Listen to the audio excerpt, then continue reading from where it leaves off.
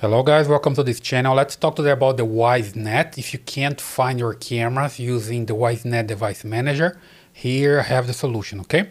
So basically Wisenet cameras or Samsung cameras, same brand, right? It's also Hawa camera. So when you're using the software, you click here search, sometimes you can't find the camera on the network, right? So my computer is connected to the same network as the camera are, but the Wisenet cannot find it. So the first thing you need to check is the firewall, right? When I start the software, the firewall pops up. So I need to allow the firewall I need to allow access, right, to the firewall, right? So I click here, allow access, and then I try again. And here you go. It works immediately, okay? So it finds the camera on the network. So if you don't see the pop-up here, you can come here to the Windows firewall. So just type here firewall, then you have Windows Defender firewall. And here what you can do is just enable or disable the firewall here. So here on and off, you come here and you can turn off the firewall at least until you use the software here and you find your camera, all right? Then you can come back here and enable the firewall again. You can work like this, or you can also come here and bring this firewall again. You just type here firewall and use this another option here, Windows Defender firewall with advanced security, right? Click here. And then you can add a rule here. You can come here, inbound rules, new rule, and look for the software that you want to add to the firewall, okay? So here, this program path, you can just look here for Wisenet. So you come here on Windows, program files, x86, and you look for Wisenet. So let me look for it. Here we go, Wisenet Device Manager, and Wisenet Device Manager.exe.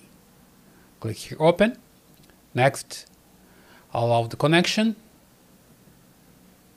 And domain, private, public. I will allow all of them. Next, give it a name. Wisenet Device Manager. Okay, you can leave a description if you want to.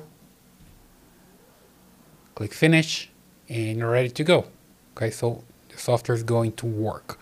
So that's the firewall. Basically, you can have a rule for the firewall, and sometimes you can also check here if you are trying to look for different connections. You see, it has here two different IPs that are connected via Wi-Fi. That's my computer. And sometimes I have here like virtual computer. If you have virtual computer, you're gonna see different IPs here, and then you need to disable them. Let me just show here. When I click here with the right button, open network. No, not this one. These network settings. Here we go. Ethernet, change adapter options. And then you see all the options that you have here. Okay. For Bluetooth, it doesn't matter. I don't care about Bluetooth here, but you have connection for Ethernet, another Ethernet, and Wi-Fi. Okay. And then if you have more connections here, like virtual server, for example, you can just right click like this and disable. Okay. I'm not going to disable mine because this is a Wi-Fi connection and it's working, right? But if you have different connections, you can come here and disable all of them. And then you can test again here with the Wisenet Device Manager is going to work. And the final thing that you can do is just come here to the network and click delete ARP.